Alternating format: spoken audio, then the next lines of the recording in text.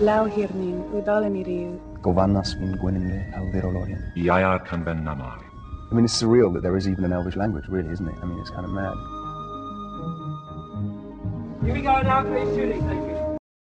Because Tolkien has invented a language, the Elvish language, as well as Black speech and Dwarvish, we're there to make sure that the actors get to grips with that. You want to check that line, Liv? You happy with it? Yeah, thank you. Here we go, thank you. We have worked very, very hard at making that as authentic as possible, that every time somebody says a name or a place or a language, we're very, very confident that it's exactly how Tolkien would have himself spoken it. And the cut, that was good, that was nice. In the movies we have Elvish, both Sindarin and Quenya is spoken quite extensively with subtitles.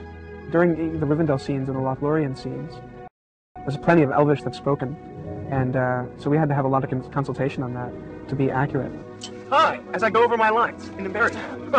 Obviously we started with Tolkien's instructions as to how these words should be spoken and how the languages work. We have 2 full-time dialogue coaches who have been on the film since the first day. They regularly have time with the actors where they train the actors and how to speak the languages that need to be spoken. There is a tendency when you get a line of a foreign language that you don't understand, and you only know the sounds, you impose your own intonation pattern or your own tune onto that sentence. And that's why we've always had to say to the actors, well, you're the actor, you in the end have to decide which words are important for you, but this is what they mean. At first that was so terrifying to me, but for some reason I've been able to pick it up really easily and really comfortably in a way that it just kind of rolls off my tongue. If you know what it is you're saying, you say it as conversationally, then all of a sudden you're sucked into this other world. Going south? One of the things that Tolkien says in the book is that their speaking and their singing voices sound like bells chiming, and they're just supposedly really magical and beautiful, and it really does sound that way when you speak it. Tolkien's connection with language goes right back into his childhood.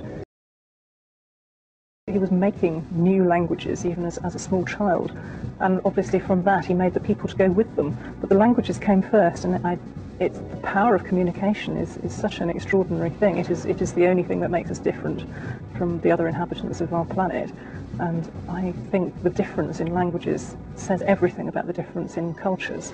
And I think that was probably what fascinated him, the sound of words and how they differed from culture to culture.